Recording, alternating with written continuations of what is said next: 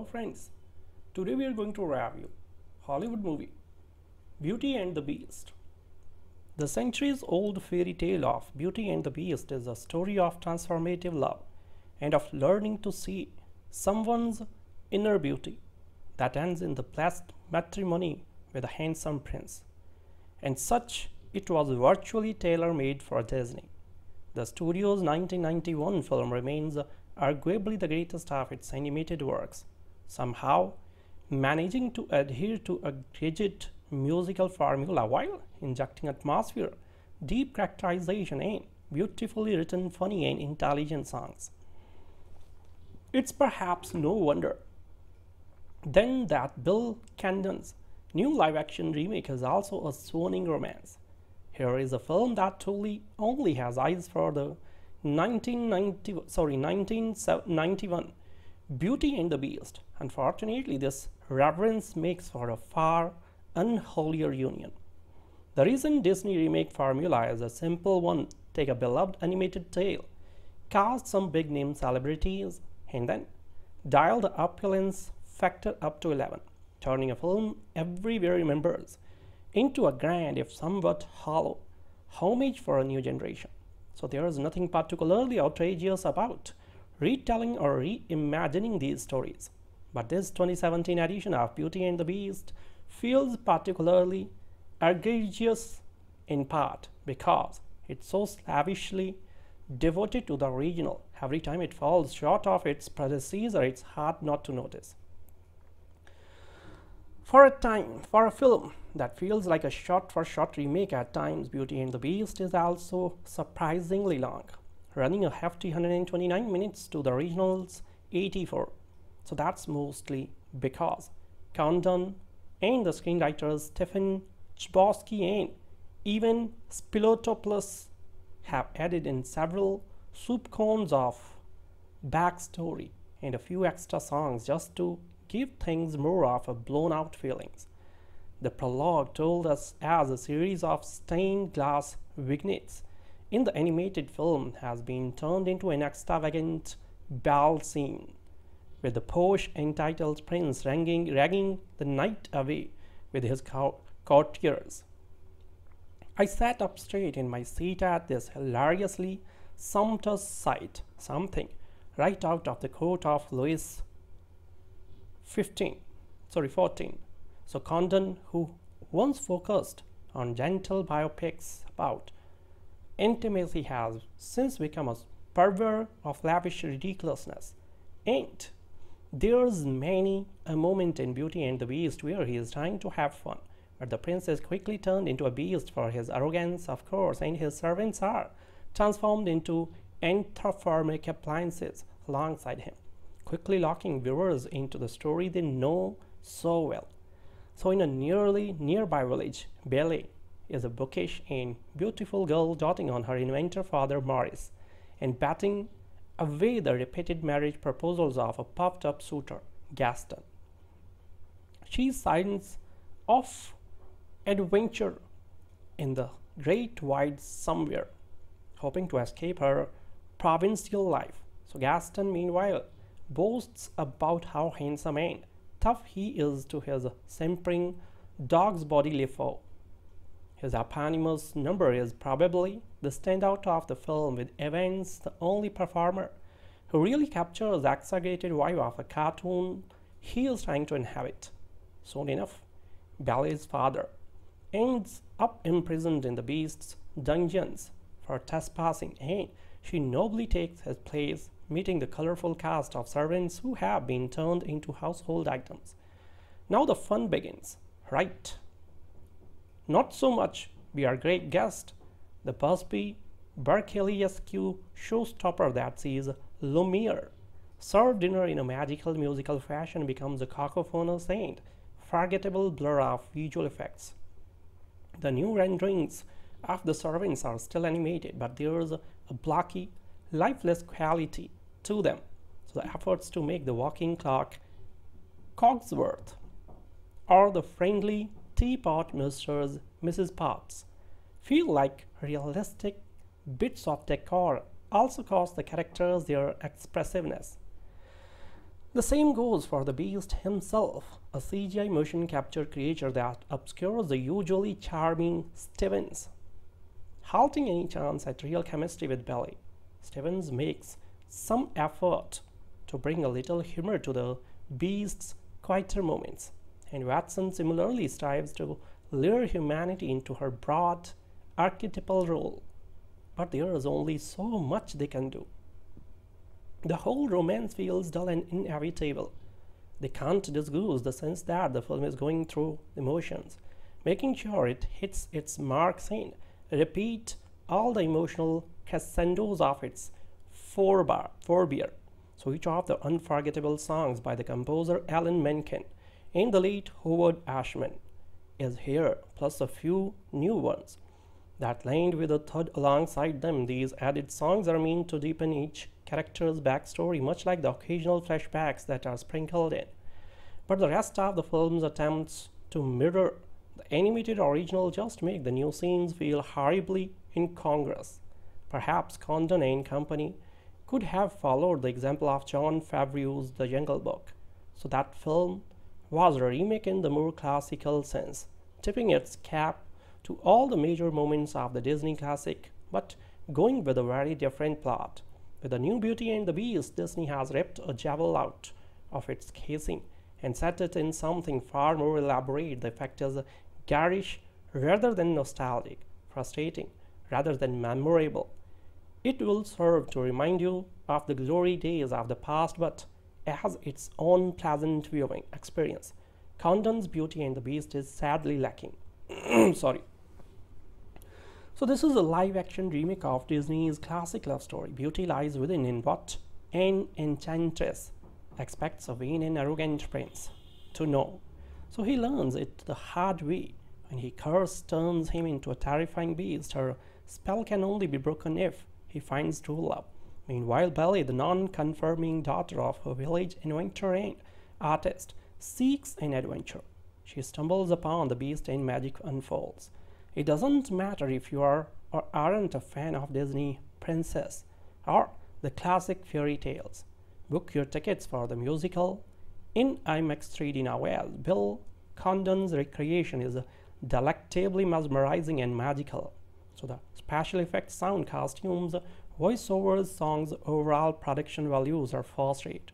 They make you live the fairy tale as you are transported to the castle along with Belle, experiencing her adventure as she befriends the castle's enchanting staff. You two grow fond of each other in every character. The depiction of eternal love between Watson and Mocap Stevens, however, isn't as awe-inspiring as the overall visual excellence and grandeur of this spectacular production. While story-wise, it stays true to the original animated film, the execution is a lot darker, grimmier. So the best Beast gets a terrifying CGI makeover with Stevens rendering a decent motion capture performance, if not memorable.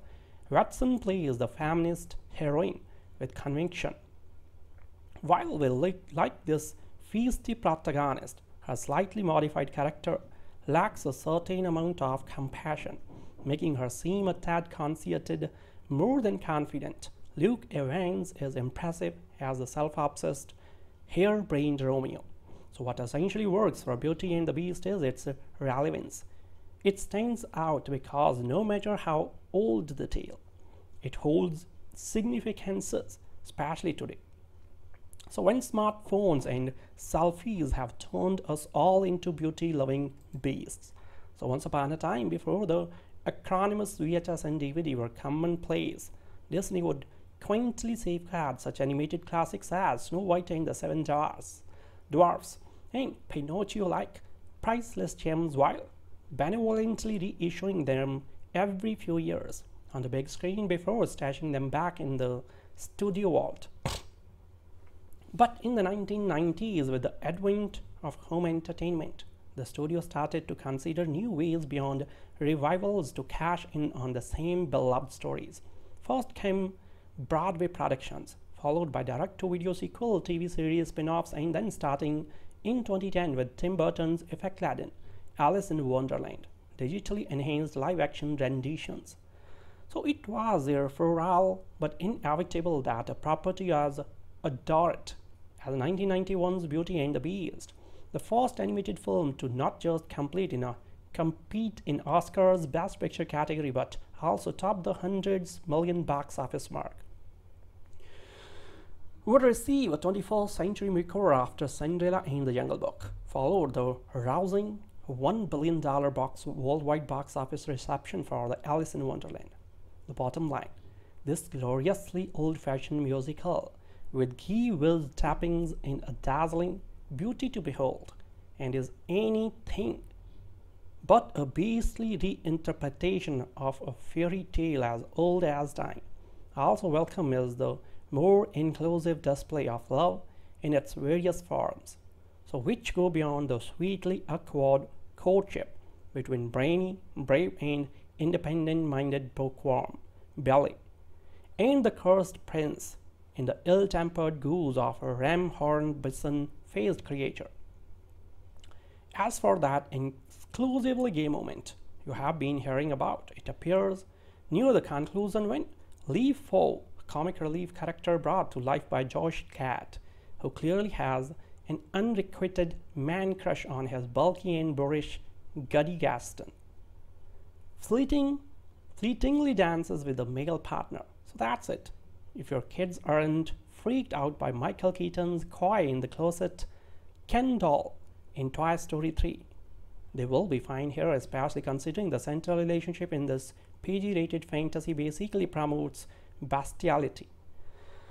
Still, this is a much denser and longer by a considerable 45 minutes confection, one that doesn't always go down as easily as the less adorned yet lighter than air angel food cake that was the original.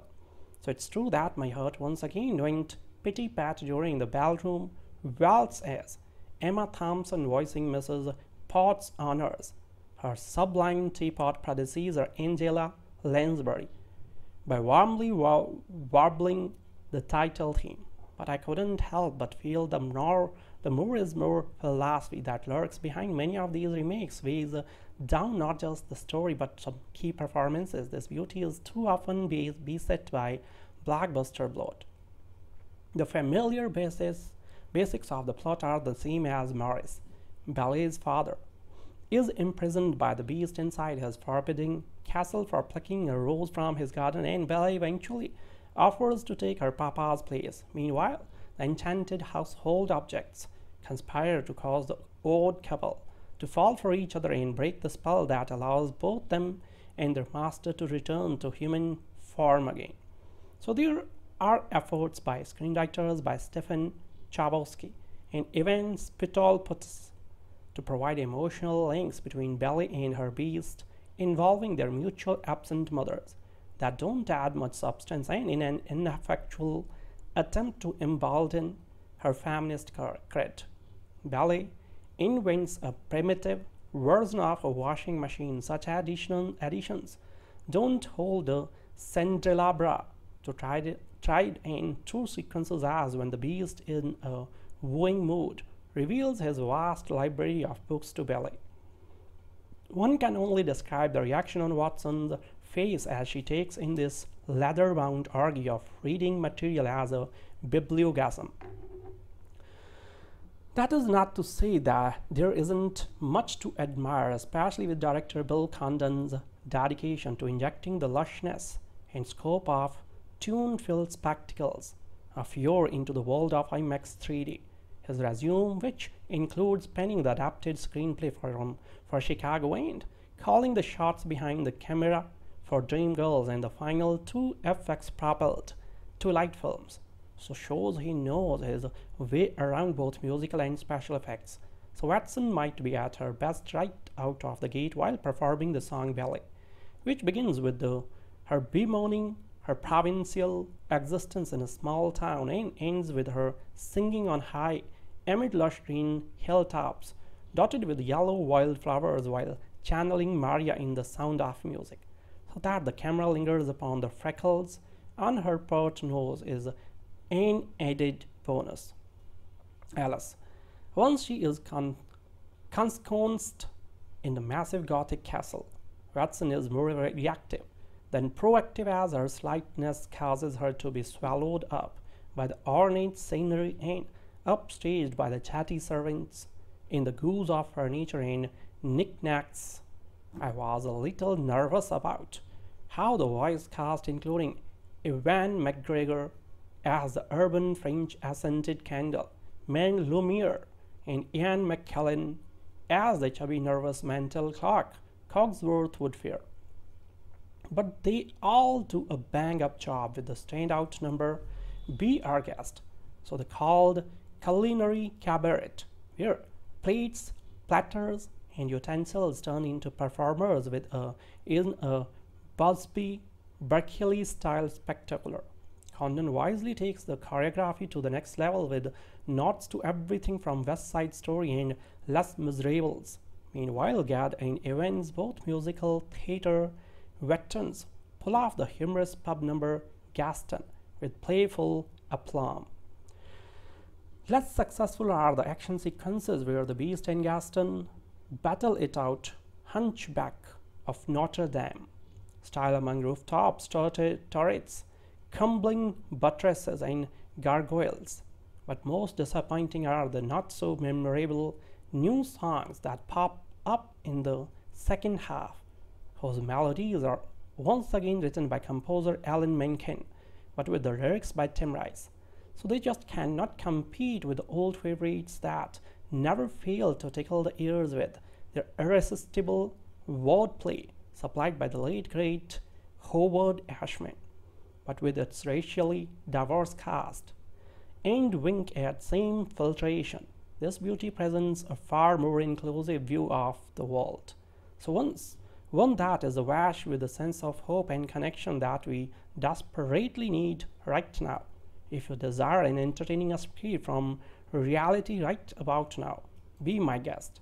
So the world's most notorious case of Stockholm Syndrome is back in cinemas. Disney now gives us a sprightly, shiny live-action remake of its 1991 animated musical Fairy Tale Beauty and the Beast with Emma Watson as Belle, the elfin beauty from a humble French village whose poor old dad is imprisoned by a wicked beast who lives in a remote castle. This is in fact a once handsome prince transformed into a monster by an enchantress as a punishment for his selfishness, while all his simpering courtiers were turned into household appliances such as candles and clocks. Belle offers to be his prisoner in her father's place. Gradually, the grumpy, soapy old beast falls in love with her and she will with him. Everyone warbles the classic 1991 show tunes by composer Alan Menken and lyricist Howard Ashman. And there is a sugar rush outbreak of starry cameos at the very end from A-listers who are given full status in the final curtain call credits. The whole movie is lit in that fascinatingly artificial honey glow light, and it runs smoothly on rails, the kind of rails that bring in and out the stage sets for the lucrative Broadway touring version.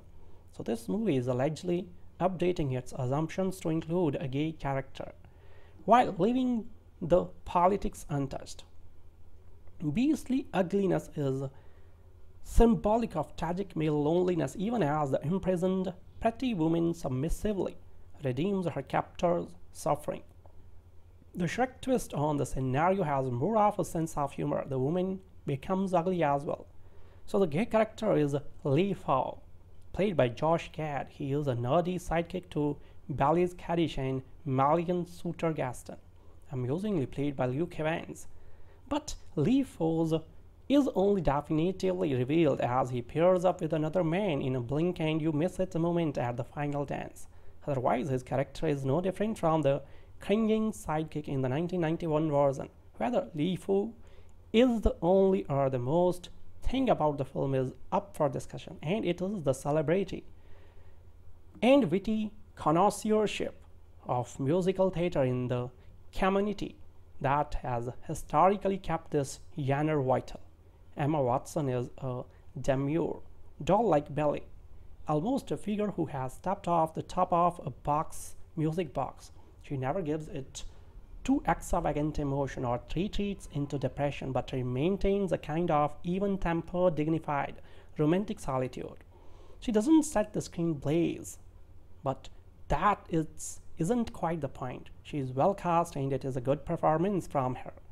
There is an entertaining early moment when Belle is irresistibly drawn to wander out into the oddly Austrian-looking French countryside on wings on song and does everything but spin around on the spot with arms outstretched.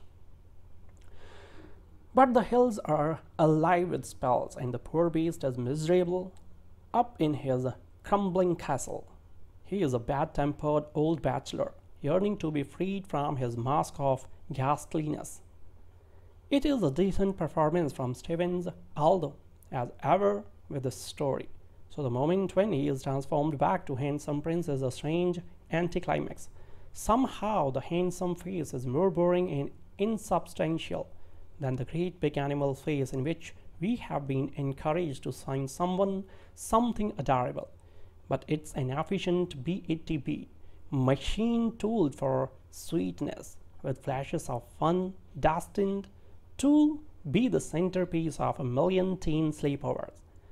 You could say that the notion of turning beloved stories and characters into brains was invented by Walt Disney. He builds his empire on the image of Mickey Mouse, but Disney really patented the brain concept in 1955 with the launch of Disneyland, where kids could see old familiar characters Mickey, Snow White, in a completely different context which made them new. 23 years ago, the Broadway version of Beauty and the Beast introduced a different form of rebranding, the stage musical based on an animated feature. Now the studio is introducing a cinematic cousin to that form, with the deluxe new version of Beauty and Beast, a $160 million live-action reimagining of the 1991 Disney animated classic. It's a loving, crafted movie, and in many ways a good one. But before that, it's an enraptured piece of old is new nostalgia. So there is a lot riding on Beauty and the Beast given its sheer novelty value. The picture seems destined to score decisively at the box office, but the larger questions hanging over it is how paradigm shifting can this new form be? Is it a fad or a revolution? Disney already has a live-action Lion King in the works, but it remains to be seen whether transforming animated features into dramas with sets and actors can be an inspired or essential format for the future. Going into Beauty and the Beast, the sheer curiosity factor exerts a uniquely intense lure. Is the movie as transporting and witty a romantic fantasy as the animated original? Does it fall crucially short, or is it in some ways better? So the answer at different points in this film is yes to all three. But the bottom line is this: the new Beauty and the Beast is a touching, eminently watchable, at times slightly awkward experience that justifies its existence yet never totally convinces you it's a movie the world was waiting for. A good animated fairy tale is, of course, more than just a movie. It's a whole universe. The form was invented by Disney 80 years ago with Snow White and the Seven Dwarfs, a film I still think has never been surpassed. And when you watch something as transporting as Snow White or Bambi or Toy Story or Beauty and the Beast, every gesture and background and choreographed flourish, from the facial expressions to the drip drop of water, flows together with a poetic unity. Sorry. So that's the catchy miracle of great animation. So when you watch the new Beauty and the Beast, you are in a prosaic universe of dark and stormy sets. So one that looks a lot like other films you have seen. The visual design, especially in the Beast's majestic curly-cued castle, is gentrified Gothic. So Tim Burton did correct. At the beginning, when Belle walks out of her house and wanders through the village singing Belle, that lovely lyrical meet the day ode that mingles optimism with a yearning for something more. The shots and beats are all in place. The spirit is there. You can see within 15 seconds that Emma Watson has the perfect perky soulfulness to bring your dream of ballet to life, and still the numbers feels like something out of one of those overly bustling big screen musicals from the late 60s that helped to bury the studio system. It's not that the director Bill Condon does anything too clunky or scare.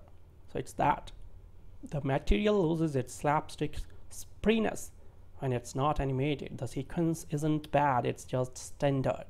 So that's true of most of the first part of the movie, right up until the point where when Belle rescues her kindly inventor Father Maurice from the Beast Castle, where he is being held prisoner for having assaulted a flower by trading places with him.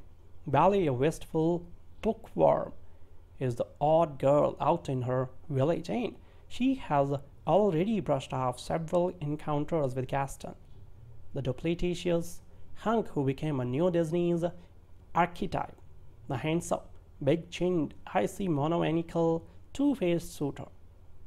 On first meeting, however, the Beast seems nearly as dark. He is a prince who was cursed and turned into a monster for having no love in him.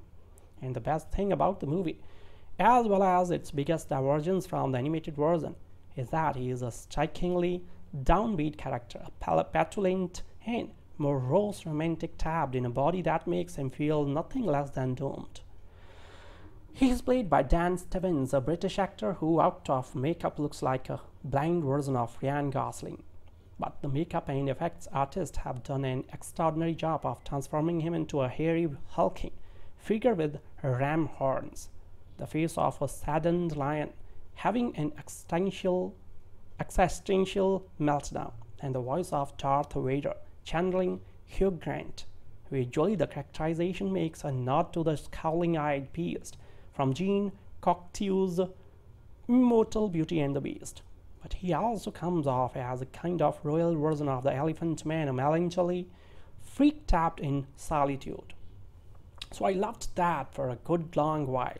He's a bit of a man creature who doesn't dare to think that Belle could love him. But then under her gaze, he begins to soften, and his transformation is touching us in a more adult way than it was in the animated version. The romance there was bannigan. Here it's alive with forlorn longing. Which is to say, the new Beast and the Beauty and the Beast is not as kid-friendly a movie. It tries to be in certain sequences, notably those featuring Lumiere the candelabra, Cogsworth the pendulum clock, and Garderobe the wardrobe. So all of whom are basically tactile live-action animated characters, and the BR guest musical number capriciously revives the dancing plate surreal exuberance of the original. But the frenetic nuttiness was exquisite. Here it tips between exhilarating and exhausting, because you can feel the special number of effects heavy lifting that went into it. I keep comparing Beauty and the Beast to the animated version, which raises a question: is that what we are supposed to be doing, or should the film supply stand on its own? The movie wasn't to have its both ways, but then that's the contradictory metaphysic of reboot culture. We are drawn in to see the old thing, but we want it to be new. Live action Beauty and the Beast is different enough, and certainly if you have never experienced the cartoon, it's strong enough to stand on its own. Yet it's not really that simple, is it? So the larger fantasy promoted by a movie like this one is that we will somehow see an animated feature come to life, and that may be a dream of rebranding shared by studio and audience alike, that carries an element of creative folly. Animation at its greatest is already a glorious imitation of life. It's not clear that audience need an imitation of the imitation. The centuries-old fairy tale of Beauty and the Beast is a story of transformative love and of learning to see someone's inner beauty that ends in the blessed matrimony with a handsome prince. and such it was virtually tailor-made for Disney. The studio's 1991 film remains arguably the greatest of its animated works, somehow managing to adhere to a rigid musical formula while injecting atmosphere, deep characterization, and beautifully written, funny, and intelligent songs.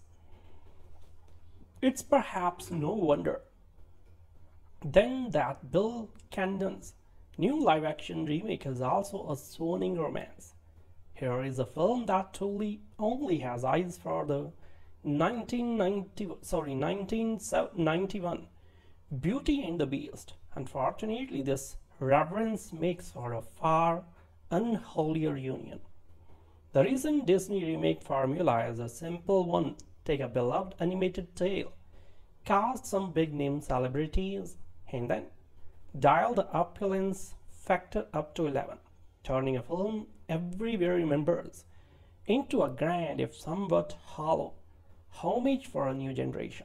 So there is nothing particularly outrageous about retelling or reimagining these stories. But this 2017 edition of Beauty and the Beast feels particularly egregious in part because it's so slavishly devoted to the original. Every time it falls short of its predecessor, it's hard not to notice. For a film that feels like a shot-for-shot remake at times, Beauty and the Beast is also surprisingly long, running a hefty 129 minutes to the original's 84. So that's mostly because Condon and the screenwriters Stephen Chbosky and even Spiliotopoulos have added in several soup cones of backstory and a few extra songs just to give things more of a blown-out feelings. The prologue told us as a series of stained glass vignettes in the animated film has been turned into an extravagant ball scene, with the posh entitled prince ragging the night away with his courtiers. I sat up straight in my seat at this hilariously sumptuous sight, something right out of the court of Louis XIV. 14. So Condon, who once focused on gentle biopics about intimacy, has since become a purveyor of lavish ridiculousness. And there's many a moment in Beauty and the Beast where he is trying to have fun, but the prince is quickly turned into a beast for his arrogance, of course, and his servants are transformed into anthropomorphic appliances alongside him, quickly locking viewers into the story they know so well. So in a nearby village, Belle is a bookish and beautiful girl doting on her inventor father Maurice and batting away the repeated marriage proposals of a puffed-up suitor, Gaston. She signs off adventure in the great wide somewhere, hoping to escape her provincial life. So Gaston, meanwhile, boasts about how handsome and tough he is to his simpering dog's bodily foe. His eponymous number is probably the standout of the film, with Evans the only performer who really captures the exaggerated vibe of the cartoon he is trying to inhabit. Soon enough, Belle's father ends up imprisoned in the Beast's dungeons for trespassing, and she nobly takes his place, meeting the colorful cast of servants who have been turned into household items. Now the fun begins, right? Not so much be our great guest, the Busby Berkeley-esque showstopper that sees Lumiere serve dinner in a magical musical fashion becomes a cacophonous and forgettable blur of visual effects. The new renderings of the servants are still animated, but there's a blocky, lifeless quality to them. So the efforts to make the walking clock Cogsworth or the friendly teapot misters Mrs. Potts feel like realistic bits of decor also cost the characters their expressiveness.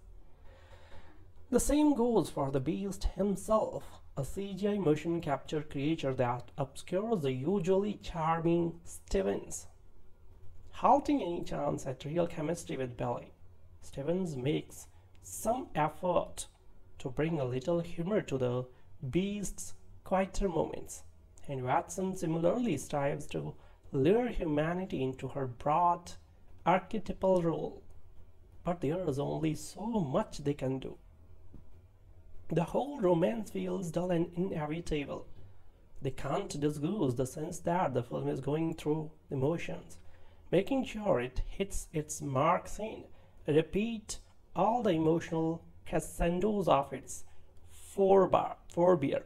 Switch off the unforgettable songs by the composer Alan Menken and the late Howard Ashman is here, plus a few new ones that land with a thud alongside them. These added songs are meant to deepen each character's backstory, much like the occasional flashbacks that are sprinkled in.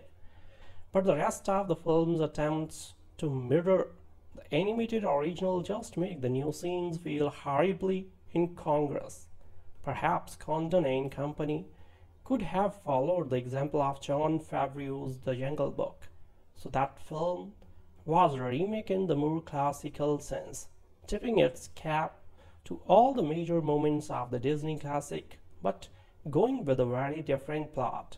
With the new Beauty and the Beast, Disney has ripped a jewel out of its casing and set it in something far more elaborate. The effect is garish rather than nostalgic, frustrating rather than memorable. It will serve to remind you of the glory days of the past, but as its own pleasant viewing experience. Condon's Beauty and the Beast is sadly lacking. Sorry.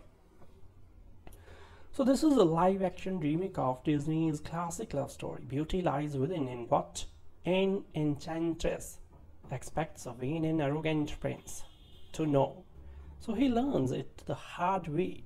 When he curse turns him into a terrifying beast, her spell can only be broken if he finds true love. Meanwhile, Belle, the non-conforming daughter of a village inventor and artist, seeks an adventure. She stumbles upon the beast and magic unfolds. It doesn't matter if you are or aren't a fan of Disney princess or the classic fairy tales. Book your tickets for the musical in IMAX 3D now, as Bill Condon's recreation is delectably mesmerizing and magical. So the special effects, sound, costumes, voiceovers, songs, overall production values are first rate. They make you live the fairy tale as you are transported to the castle along with Belle, experiencing her adventure as she befriends the castle's enchanting staff. You two grow fond of each other in every character. The depiction of eternal love between Watson and Mocap Stevens, however, isn't as awe-inspiring as the overall visual excellence and grandeur of this spectacular production. While story-wise, it stays true to the original animated film, the execution is a lot darker, grimmier. So the best Beast gets a terrifying CGI makeover with Stevens rendering a decent motion capture performance, if not memorable.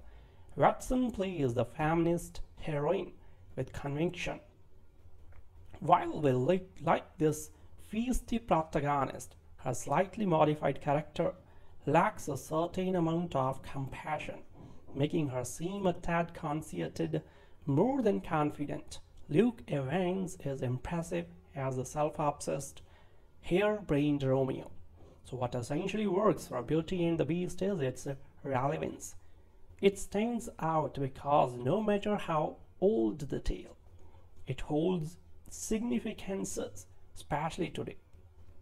So when smartphones and selfies have turned us all into beauty-loving beasts. So once upon a time, before the eponymous VHS and DVD were commonplace, Disney would quaintly safeguard such animated classics as Snow White and the Seven Dwarfs and Pinocchio like priceless gems while benevolently reissuing them every few years on the big screen before stashing them back in the studio vault. But in the 1990s, with the advent of home entertainment, the studio started to consider new ways beyond revivals to cash in on the same beloved stories. First came Broadway productions, followed by direct-to-video sequel TV series spin-offs, and then starting in 2010 with Tim Burton's effect-laden Alice in Wonderland, digitally enhanced live-action renditions. So it was therefore but inevitable that a property as adored as 1991's Beauty and the Beast, the first animated film to not just compete in Oscar's Best Picture category but also top the $100 million box office mark,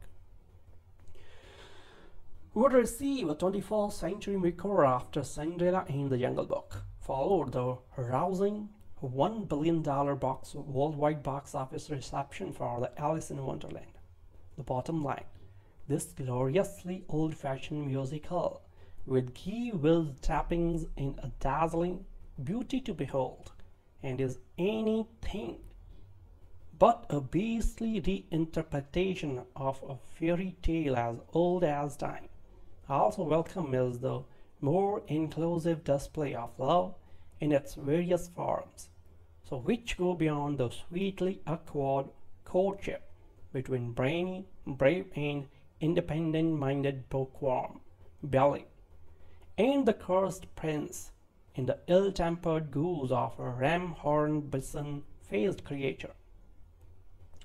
As for that exclusively gay moment you have been hearing about, it appears near the conclusion when Leaf 4, a comic relief character brought to life by Josh Gad, who clearly has an unrequited man crush on his bulky and boorish Guddy Gaston, fleetingly dances with a male partner. So that's it. If your kids aren't freaked out by Michael Keaton's coy in the closet Ken doll in Toy Story 3, they will be fine here, especially considering the central relationship in this PG-rated fantasy basically promotes bestiality.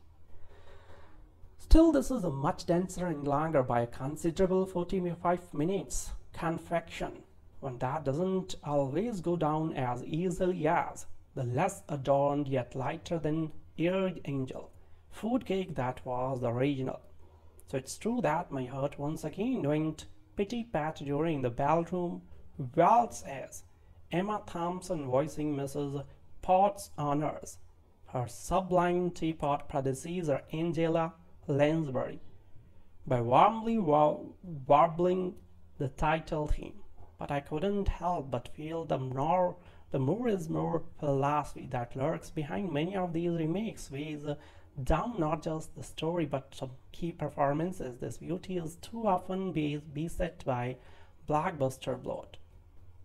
The familiar basics of the plot are the same as Maurice, Belle's father, is imprisoned by the beast inside his forbidding castle for plucking a rose from his garden, and Belle eventually offers to take her papa's place. Meanwhile, the enchanted household objects conspire to cause the odd couple to fall for each other and break the spell that allows both them and their master to return to human form again. So there are efforts by screenwriters by Stephen Chbosky and Evan Spiliotopoulos to provide emotional links between Belle and her beast involving their mutual absent mothers that don't add much substance, and in an ineffectual attempt to embolden her feminist cred, Belle invents a primitive version of a washing machine. Such additions don't hold the candelabra to tried and true sequences as when the beast in a wooing mood reveals his vast library of books to Belle. One can only describe the reaction on Watson's face as she takes in this leather-bound orgy of reading material as a bibliogasm. That is not to say that there isn't much to admire, especially with director Bill Condon's dedication to injecting the lushness and scope of tune-filled spectacles of yore into the world of IMAX 3D.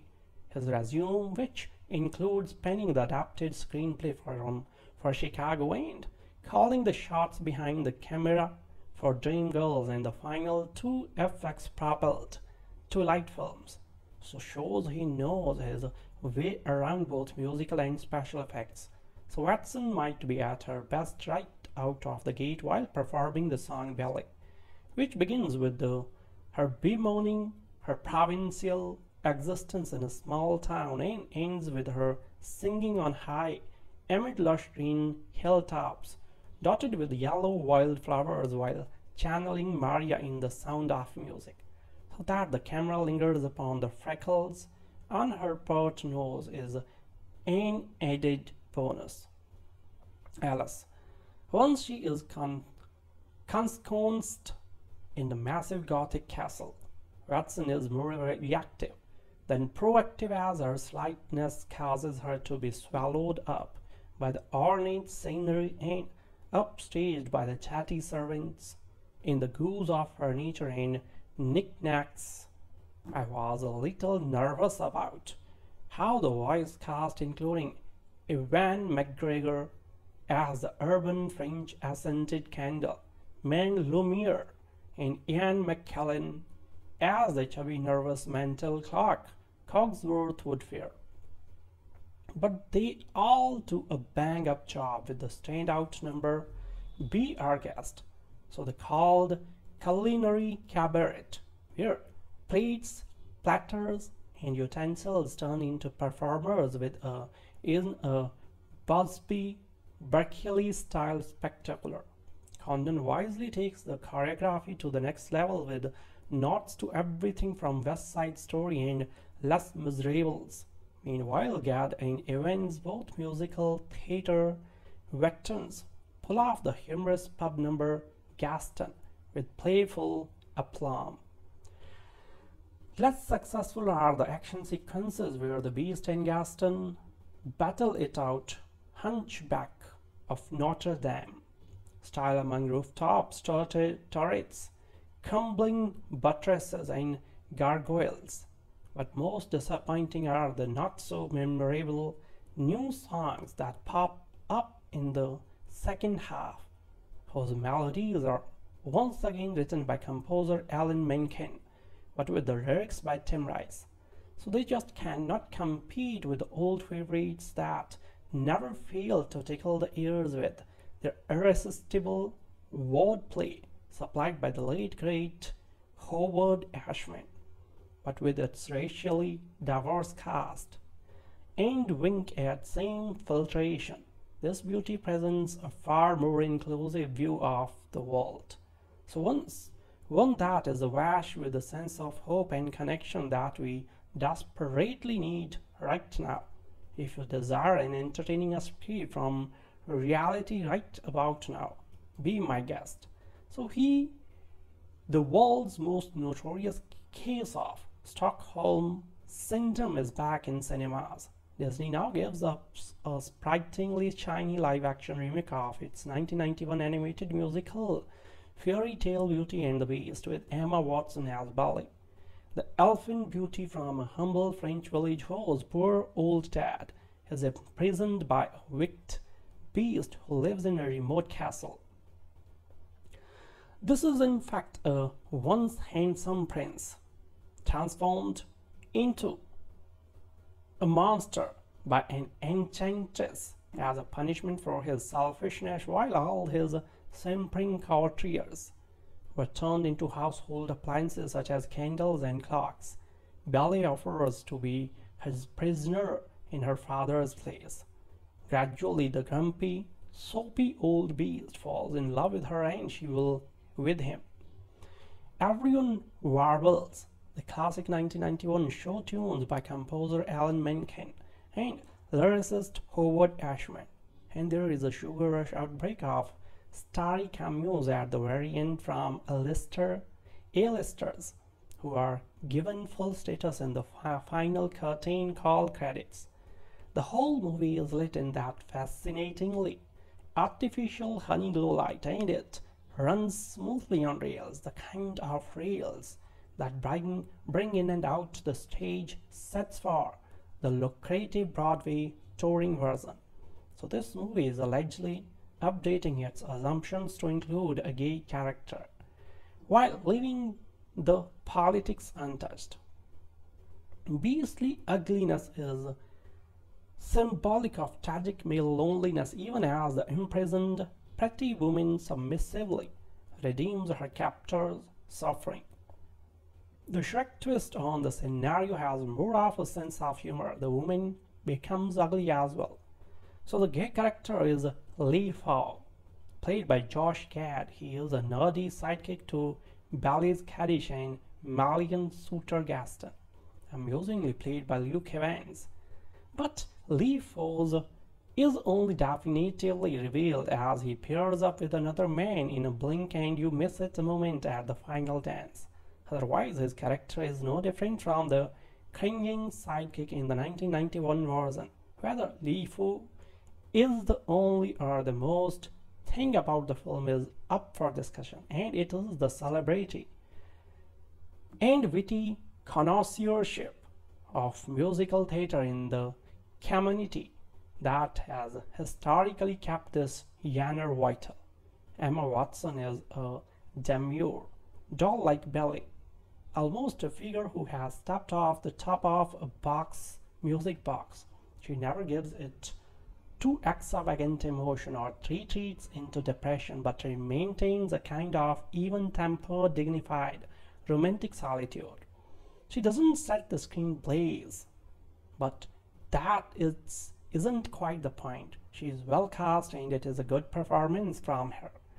There is an entertaining early moment when Belle is irresistibly drawn to wander out into the oddly Austrian-looking French countryside on wings on song and does everything but spin around on the spot with arms outstretched.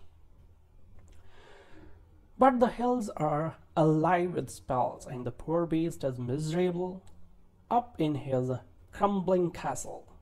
He is a bad-tempered old bachelor, yearning to be freed from his mask of ghastliness. It is a decent performance from Stevens, although, as ever with the story, so the moment when he is transformed back to handsome prince is a strange anticlimax. Somehow the handsome face is more boring and insubstantial than the great big animal face in which we have been encouraged to find something adorable. But it's an efficient BATB machine tool for sweetness, with flashes of fun destined to be the centerpiece of a million teen sleepovers. You could say that the notion of turning beloved stories and characters into pranks was invented by Walt Disney. He builds his empire on the image of Mickey Mouse, but Disney really patented the brand concept in 1955 with the launch of Disneyland, where kids could see old familiar characters Mickey, Snow White, in a completely different context which made them new. 23 years ago, the Broadway version of Beauty and the Beast introduced a different form of rebranding, the stage musical based on an animated feature. Now the studio is introducing a cinematic cousin to that form, with the deluxe new version of Beauty and Beast, a $160 million live-action reimagining of the 1991 Disney animated classic. It's a loving, crafted movie, and in many ways a good one. But before that, it's an enraptured piece of old Disney nostalgia.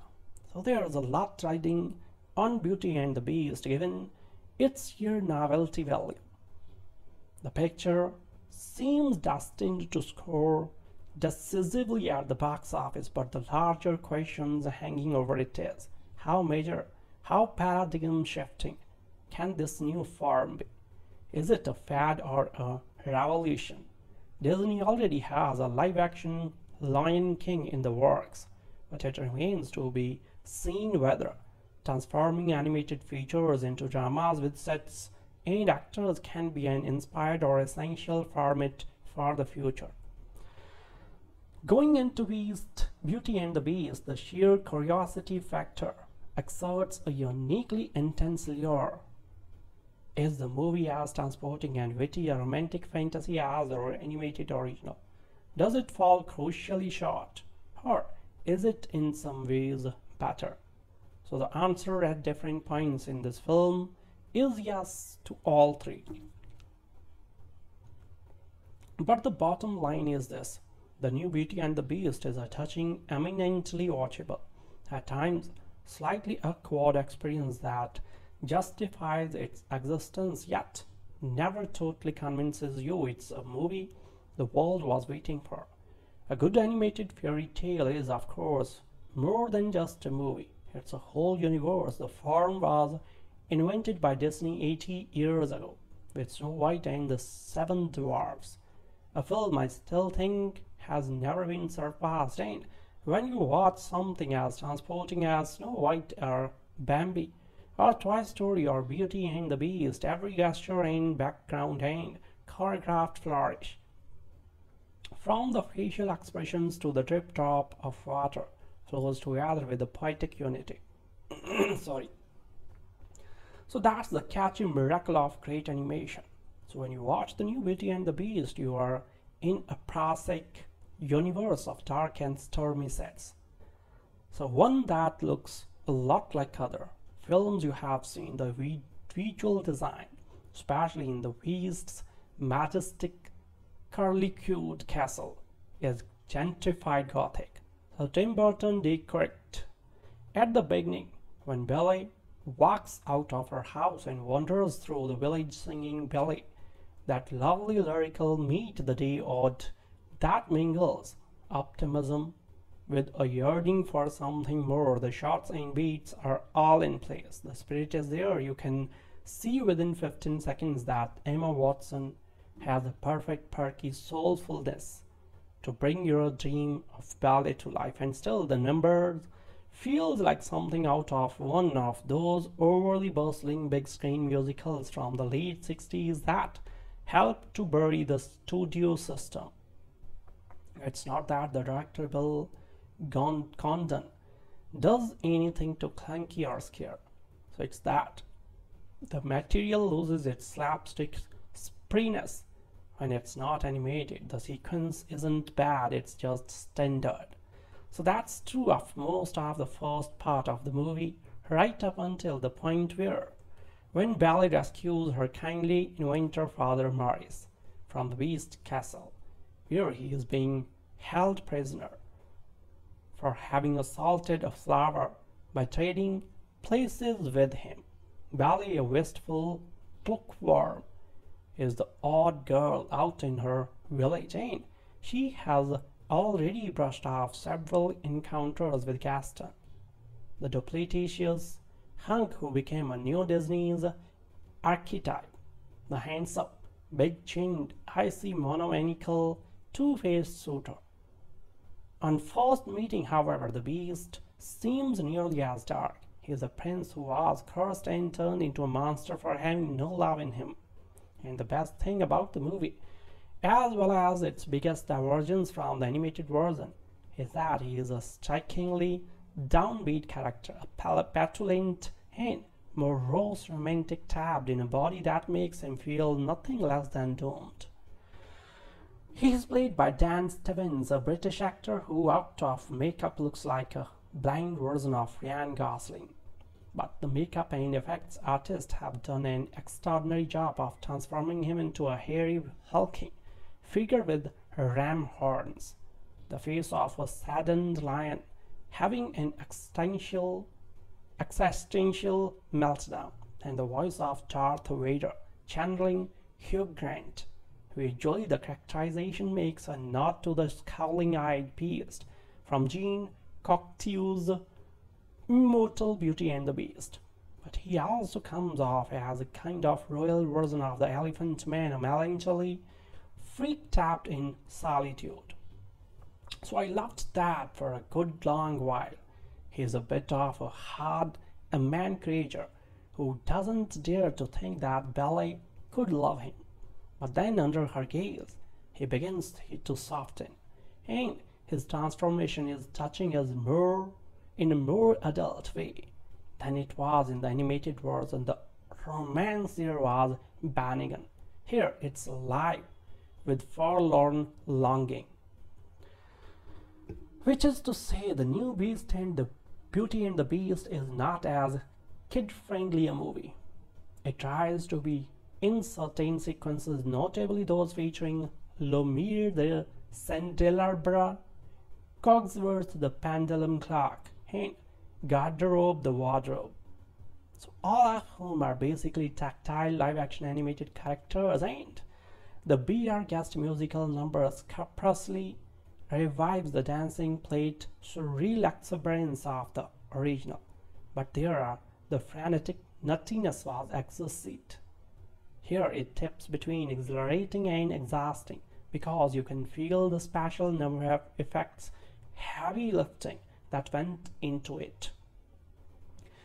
I keep comparing Beauty and the Beast to the animated version, which raises a question: is that what we are supposed to be doing, or should the film supply stand on its own? The movie wasn't to have its both ways, but then that's the contradictory metaphysic of reboot culture. We are drawn in to see the old thing, but we want it to be new. The live-action Beauty and the Beast is different enough, and certainly, if you have never experienced the cartoon, it's strong enough to stand on its own. Yet, it's not really that simple, is it?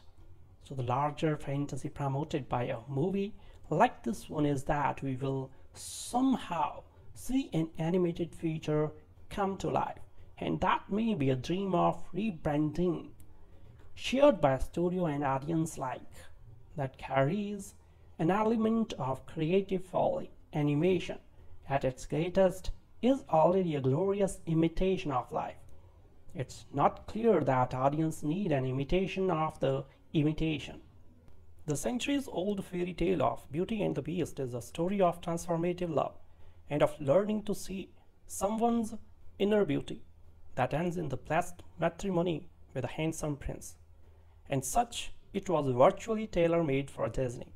The studio's 1991 film remains arguably the greatest of its animated works, somehow managing to adhere to a rigid musical formula while injecting atmosphere, deep characterization, and beautifully written, funny, and intelligent songs. It's perhaps no wonder then that Bill Condon's new live-action remake is also a swooning romance. Here is a film that truly only has eyes for the 1991 Beauty and the Beast. Unfortunately, this reverence makes for a far unholier union. The recent Disney remake formula is a simple one: take a beloved animated tale, cast some big-name celebrities, and then dial the opulence factor up to 11, turning a film everywhere remembers into a grand, if somewhat hollow, homage for a new generation. So there is nothing particularly outrageous about retelling or reimagining these stories. But this 2017 edition of Beauty and the Beast feels particularly egregious, in part because it's so slavishly devoted to the original. Every time it falls short of its predecessor, it's hard not to notice. For a film that feels like a shot-for-shot remake at times, Beauty and the Beast is also surprisingly long, running a hefty 129 minutes to the original's 84. So that's mostly because Condon and the screenwriters Stephen Chbosky and even Spiliotopoulos have added in several soup cones of backstory and a few extra songs just to give things more of a blown-out feelings. The prologue told us as a series of stained glass vignettes in the animated film has been turned into an extravagant ball scene, with the posh entitled prince ragging the night away with his courtiers. I sat up straight in my seat at this hilariously sumptuous sight, something right out of the court of Louis 14. So Condon, who once focused on gentle biopics about intimacy, has since become a pervert of lavish ridiculousness. And there's many a moment in Beauty and the Beast where he is trying to have fun, but the prince is quickly turned into a beast for his arrogance, of course, and his servants are transformed into anthropomorphic appliances alongside him, quickly locking viewers into the story they know so well. So in a nearby village, Belle is a bookish and beautiful girl doting on her inventor father Maurice and batting away the repeated marriage proposals of a puffed-up suitor, Gaston. She signs off adventure in the great wide somewhere, hoping to escape her provincial life. So Gaston, meanwhile, boasts about how handsome and tough he is to his simpering dog's bodily foe. His eponymous number is probably the standout of the film, with Evans the only performer who really captures the exaggerated vibe of a cartoon he is trying to inhabit. Soon enough, Belle's father ends up imprisoned in the Beast's dungeons for trespassing, and she nobly takes his place, meeting the colorful cast of servants who have been turned into household items. Now the fun begins, right? Not so much. We are great guest, the Busby Berkeley-esque showstopper that sees Lumiere serve dinner in a magical musical fashion becomes a cacophonous and forgettable blur of visual effects. The new renderings of the servants are still animated, but there is a blocky, lifeless quality to them. So the efforts to make the walking clock Cogsworth or the friendly teapot Mrs. Potts feel like realistic bits of decor also cost the characters their expressiveness. The same goes for the Beast himself, a CGI motion capture creature that obscures the usually charming Stevens, halting any chance at real chemistry with Belle. Stevens makes some effort to bring a little humor to the Beast's quieter moments, and Watson similarly strives to lure humanity into her broad, archetypal role. But there is only so much they can do. The whole romance feels dull and inevitable. They can't disguise the sense that the film is going through emotions, making sure it hits its marks and repeat all the emotional crescendos of its forebear. So each of the unforgettable songs by the composer Alan Menken and the late Howard Ashman is here, plus a few new ones that land with a thud alongside them. These added songs are meant to deepen each character's backstory, much like the occasional flashbacks that are sprinkled in. But the rest of the film's attempts to mirror the animated original just make the new scenes feel horribly incongruous. Perhaps Condon and company could have followed the example of Jon Favreau's The Jungle Book. So that film was a remake in the more classical sense, tipping its cap to all the major moments of the Disney classic, but going with a very different plot. With the new Beauty and the Beast, Disney has ripped a jewel out of its casing and set it in something far more elaborate. The effect is garish rather than nostalgic, frustrating rather than memorable. It will serve to remind you of the glory days of the past, but as its own pleasant viewing experience. Condon's Beauty and the Beast is sadly lacking. Sorry. So this is a live-action remake of Disney's classic love story. Beauty lies within in what an enchantress expects a vain and arrogant prince to know. So he learns it the hard way. When her curse turns him into a terrifying beast, her spell can only be broken if he finds true love. Meanwhile, Belle, the non-conforming daughter of a village inventor and artist, seeks an adventure. She stumbles upon the Beast and magic unfolds.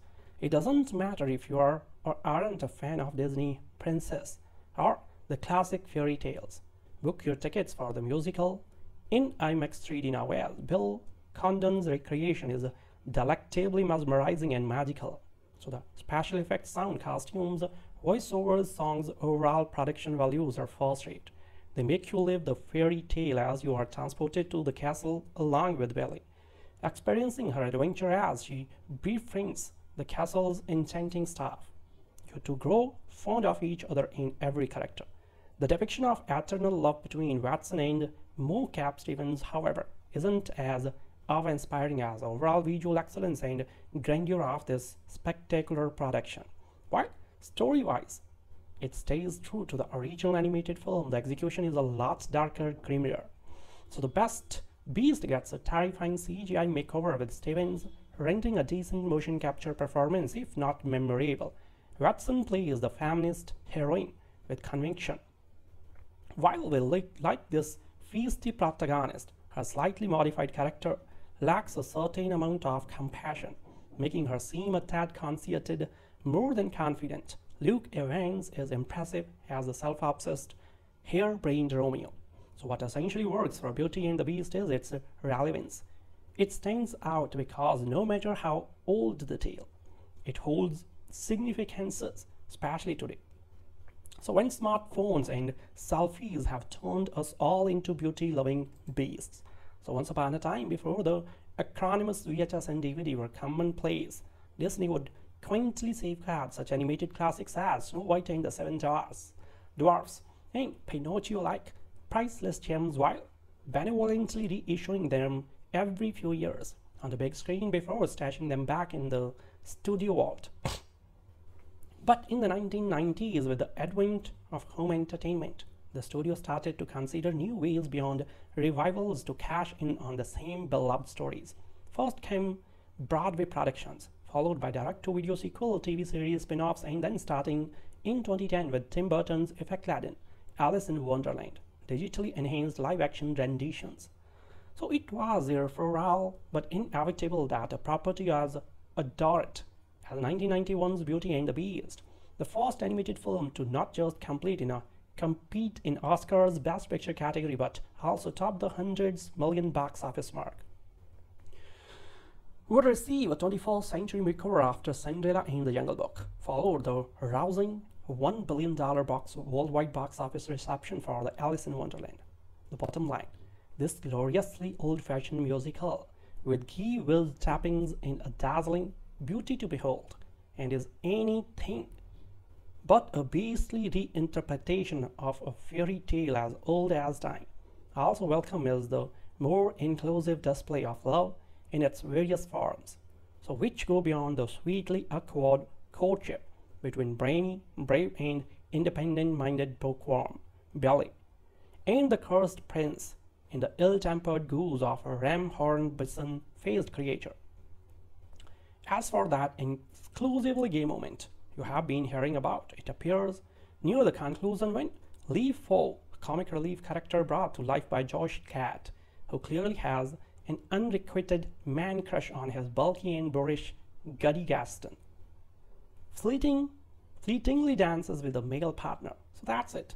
If your kids aren't freaked out by Michael Keaton's coy in the closet Ken doll in Toy Story 3, they will be fine here, especially considering the central relationship in this PG-rated fantasy basically promotes bestiality.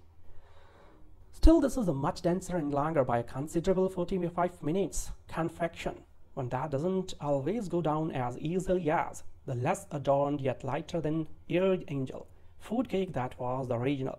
So it's true that my heart once again went pity-pat during the ballroom waltz as Emma Thompson voicing Mrs.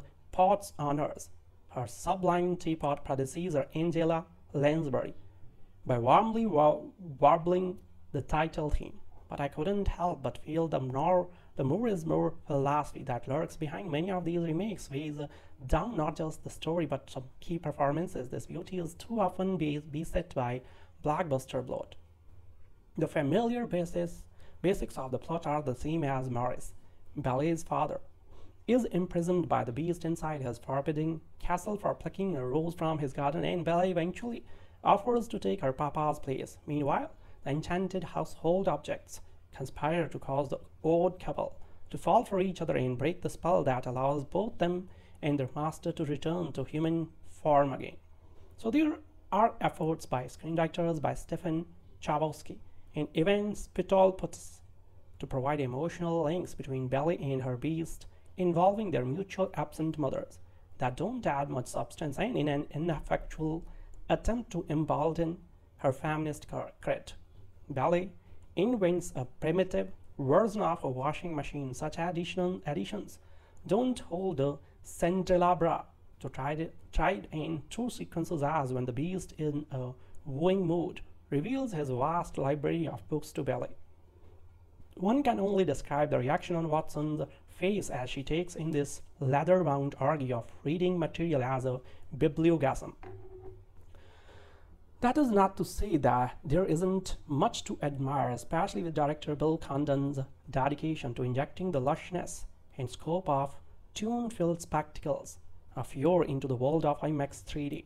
His resume, which includes penning the adapted screenplay for Chicago and calling the shots behind the camera for Dreamgirls and the final two FX-propelled Twilight films, so shows he knows his way around both musical and special effects.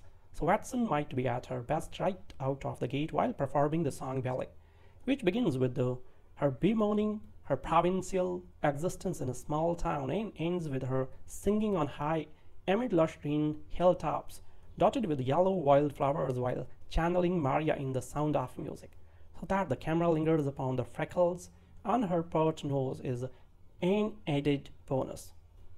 Alice, once she is ensconced in the massive Gothic castle, Watson is more reactive than proactive as her slightness causes her to be swallowed up by the ornate scenery and upstaged by the chatty servants in the guise of furniture and knickknacks. I was a little nervous about how the voice cast, including Ewan McGregor as the urban French accented Candle, Mang Lumiere, and Ian McKellen as the chubby nervous mental clock Cogsworth would fear. But they all do a bang-up job with the standout number Be Our Guest, so the called culinary cabaret, where plates, platters, and utensils turn into performers in a Busby Berkeley-style spectacular. Condon wisely takes the choreography to the next level with nods to everything from West Side Story and Les Miserables. Meanwhile, Gad and Evans, both musical theater veterans, pull off the humorous pub number Gaston with playful aplomb. Less successful are the action sequences where the Beast and Gaston battle it out hunchback of Notre Dame style among rooftops, turrets, crumbling buttresses, and gargoyles. But most disappointing are the not-so-memorable new songs that pop up in the second half, whose melodies are once again written by composer Alan Menken, but with the lyrics by Tim Rice.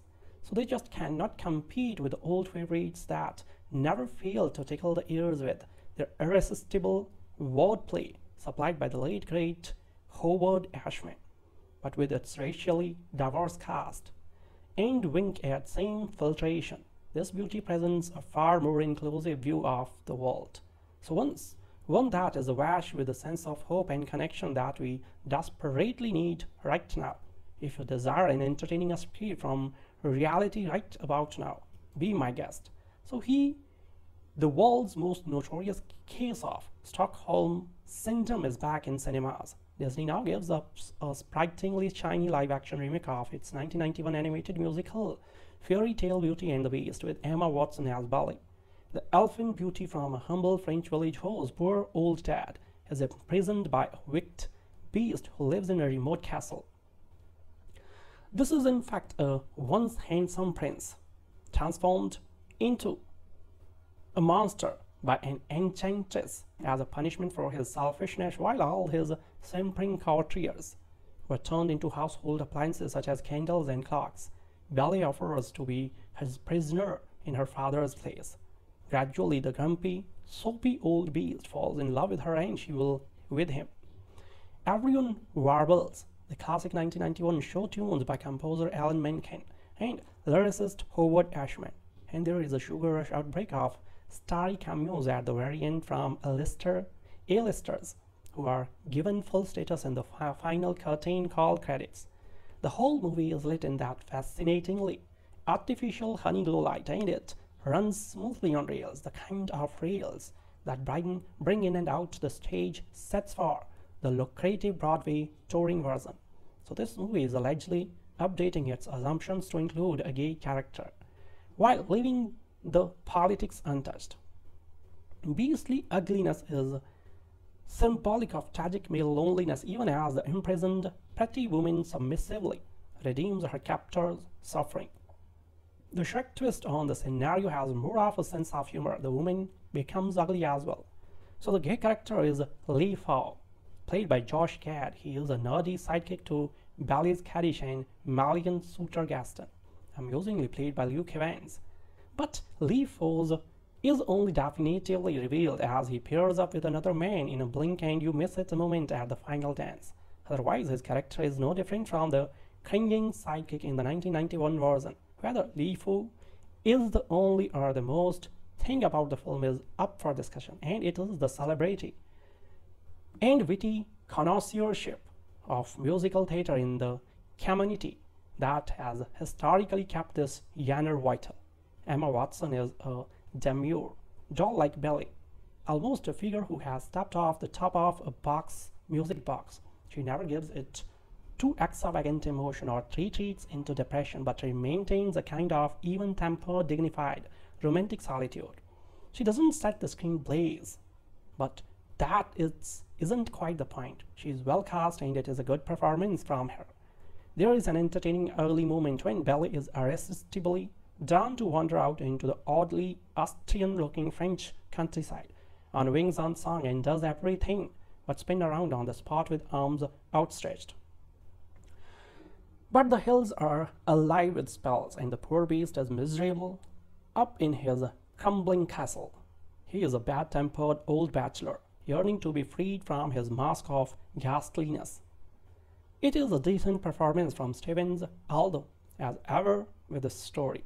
So the moment when he is transformed back to handsome prince is a strange anticlimax. Somehow the handsome face is more boring and insubstantial than the great big animal face in which we have been encouraged to find something adorable. But it's an efficient BATB machine tool for sweetness, with flashes of fun destined to be the centerpiece of a million teen sleepovers. You could say that the notion of turning beloved stories and characters into pranks was invented by Walt Disney.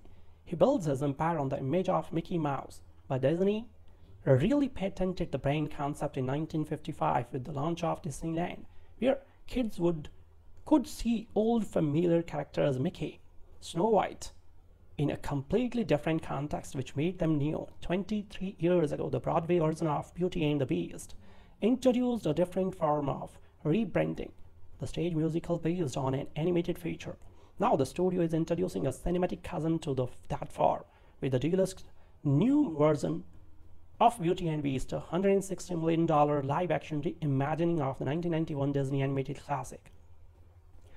It's a loving, crafted movie, and in many ways a good one.